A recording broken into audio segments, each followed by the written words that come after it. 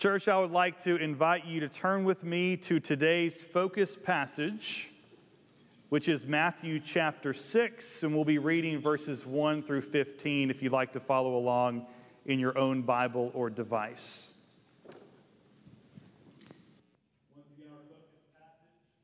Guys, are seem to use the pulpit today. The focus passage is Matthew chapter 6, verses 1 through 15. Be careful that you don't practice your religion in front of people to draw their attention. If you do, you will have no reward from your Father who is in heaven. Whenever you give to the poor, don't blow your trumpet as the hypocrites do in the synagogues and in the streets, so that they may get praise from people. I assure you, that's the only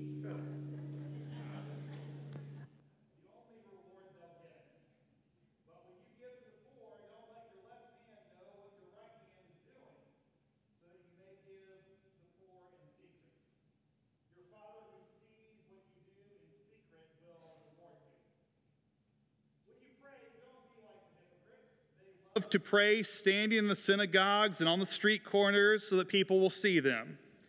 I assure you that's the only reward they'll get.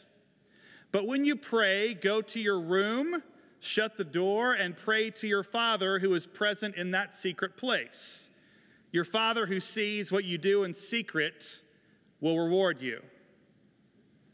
When you pray, don't pour out a flood of empty words as the Gentiles do. They think that by saying many words, they'll be heard. Don't be like them, because your Father knows what you need before you ask. Pray like this: Our Father who is in heaven, uphold the holiness of your name. Bring in your kingdom so that your will is done on earth as it's done in heaven. Give us the bread we need for today. Forgive us for the ways we have wronged you, just as we also forgive those who have wronged us. And don't lead us into temptation, but rescue us from the evil one. If you forgive others their sins, your heavenly Father will also forgive you. But if you don't forgive others, neither will your Father forgive your sins. There's no wrong way to pray. I say with a wink and an asterisk. But there might be better ways to pray. Stephen Mattson of Red Letter Christians tells us of some prayer habits that we are all guilty of. Like, for instance, we use cliches. We're sitting there at McDonald's eating a double quarter pounder with cheese, and we say, "Dear Lord, bless this food to the nourishment of our bodies." But Pastor, there's a tomato on the sandwich. So we use cliches. We also turn prayer into a personal wish list. If your prayers sound more like your Amazon shopping list or cart, you might be praying in the wrong way. He also said we don't use creativity or imagination. Here's a good one. We talk, but we almost never listen. Perhaps the worst of all is that we use inactive, passive prayer, where we see our prayer as completely passive and separate and unrelated to our transformation or our lifestyle. I agree with every one of his points and confess that I'm guilty of every single one. Criticizing anyone for the way they pray is not exactly my cup of tea, but I think that we could all approach the practice of prayer with a little bit more intentionality, wouldn't you say? Both in the ways that we imagine God, the ways that we speak about God, the ways that we talk about God, the ways that we in turn believe we should respond. And I think that's how God wants it.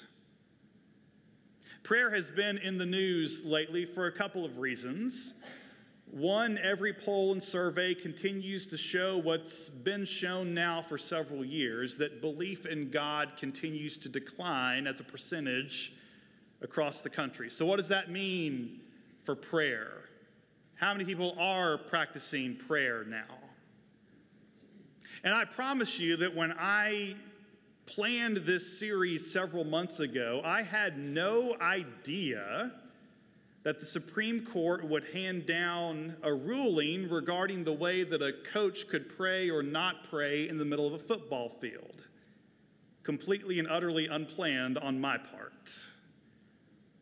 So prayer is on the minds of people. It's on the minds of Christians, but also everyone else in our country right now, I think. And so it's probably best that we stopped and asked, what is prayer? What's it meant for? How do we practice it?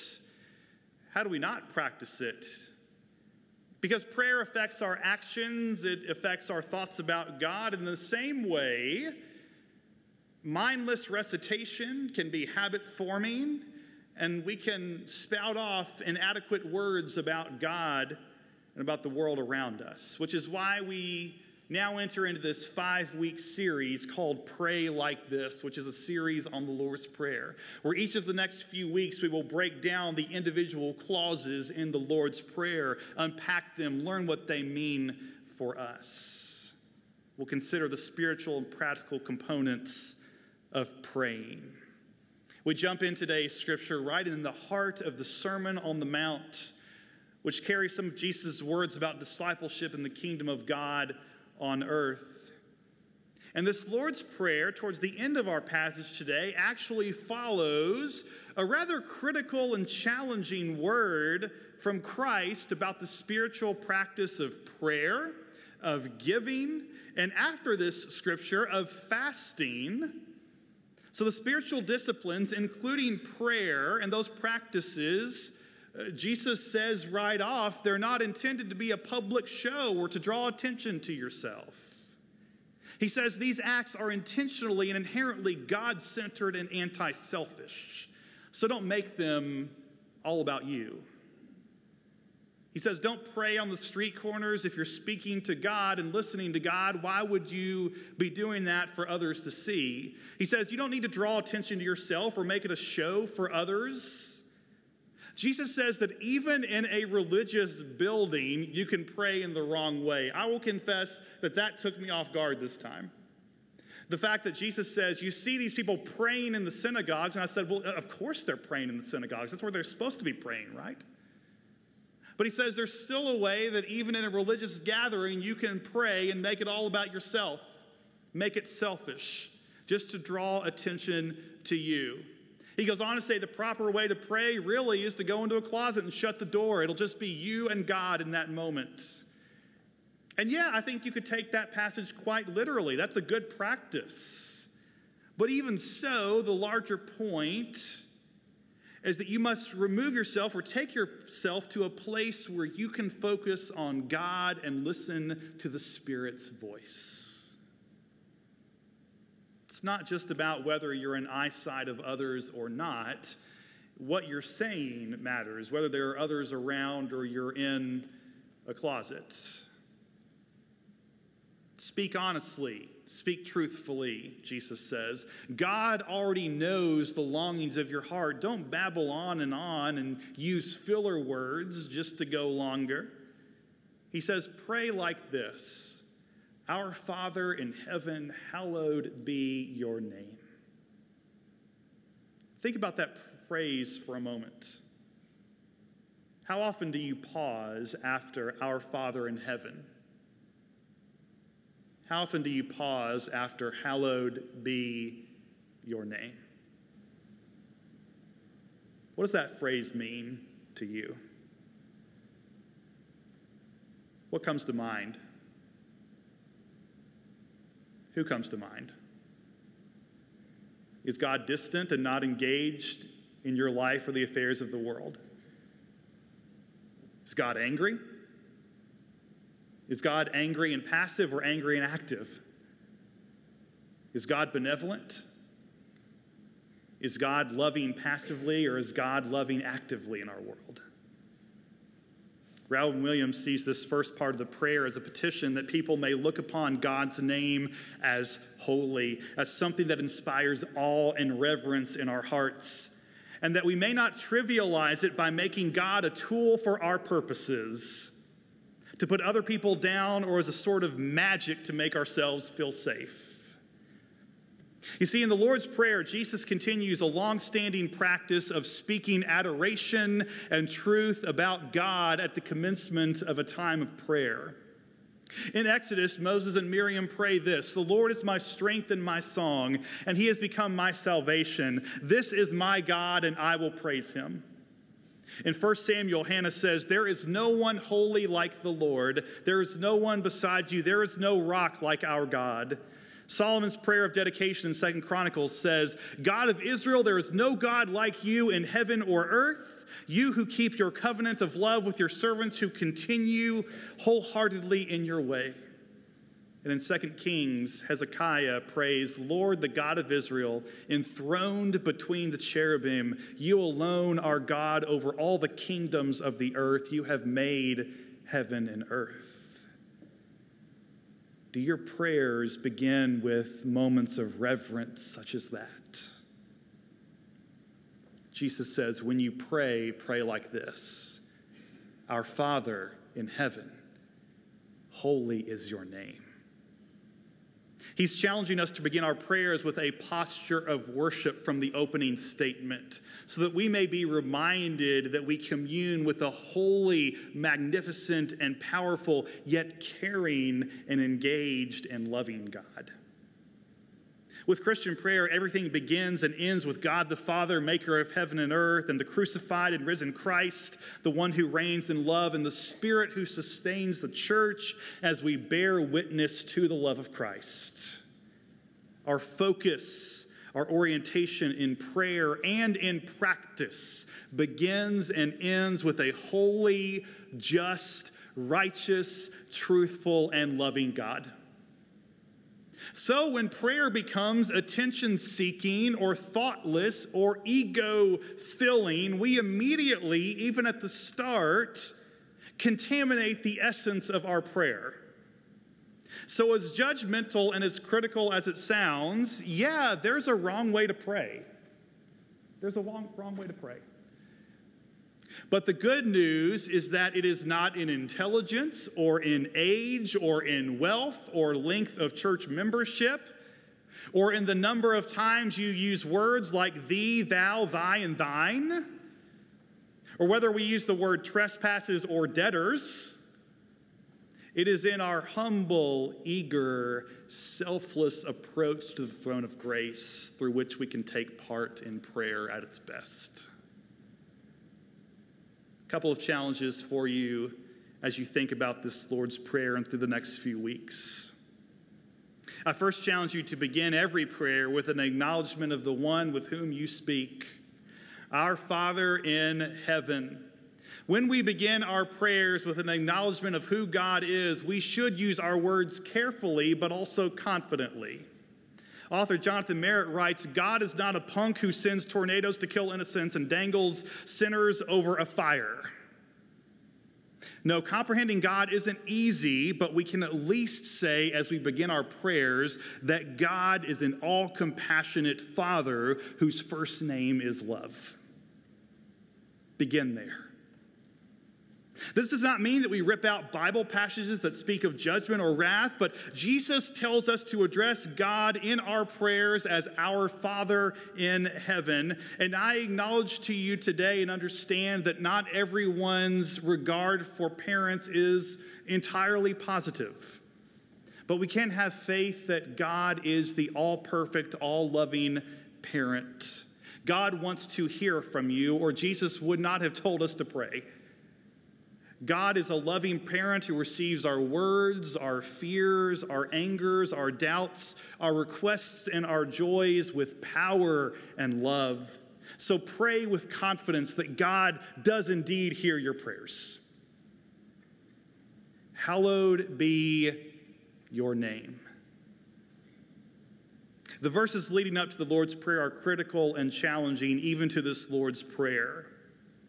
This wording from Jesus, or Jesus' pointed words, might quite possibly emerge from religious leaders who loved to hallow themselves in front of others, who prayed on the street corners or on the synagogues incessantly, or who gave and made sure that people saw them donating, or who fasted and made sure everyone knew, oh, how hungry they were. To make something not about you is inherently countercultural. That everything doesn't begin and end with you, but the Father, is countercultural. The fact that the resources that you are given are not a means to your end, but to bless others in God's name, that's countercultural. The idea that prayer is not an action designed to garner attention or likes on social media, well, that's a countercultural action in and of itself. If the Christian life is truly about self-denial and taking up your cross daily, then our prayers must model that directive. Richard Foster says that prayer catapults us onto the frontier of the spiritual life. Real prayer is life-creating and life-changing. Prayer is the central avenue God uses to transform us. So yeah, most of the time I agree with the sentiment, there is no wrong way to pray. But I think prayer is too important a gift from God to simply leave to our own devices, which is why I'm thankful today that we have a passage of Scripture where Jesus says, pray like this. We'd better pay attention and look to his example as the best way to pray and to practice our faith. And I challenge you to use this prayer as a model for yourself this week and beyond. Most of the things that we want to pray about are taken care of within this prayer. It is small in scale, but huge in its coverage. You might wish to pray it slowly, pausing every few words to hold before God that which is on your heart. You might wish to use it at the beginning or end of a more extended prayer, whether to set up your prayer or to sum up all that you've just said.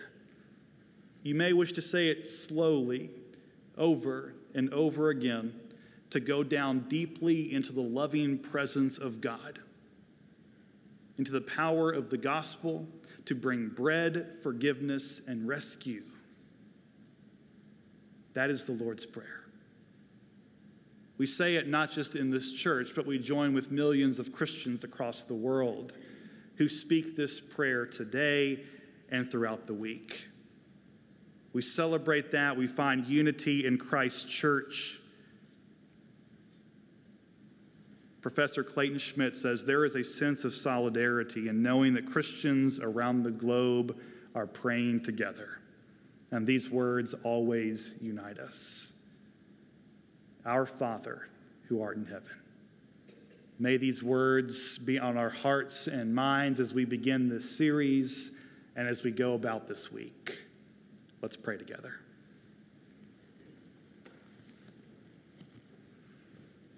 Oh Lord, we thank you for the gift of prayer and specifically the way that you taught us to pray. We pray that as we say this prayer even more, that it would not be mindless recitation, but that we would reflect on each and every word and phrase, and that we would have confidence and faith that you hear our prayers. Help us to continually fight our egos and our desire to bring attention to ourselves so that we can focus in on you and doing your will in our prayers and in our practice. We ask these things in Jesus' name. Amen.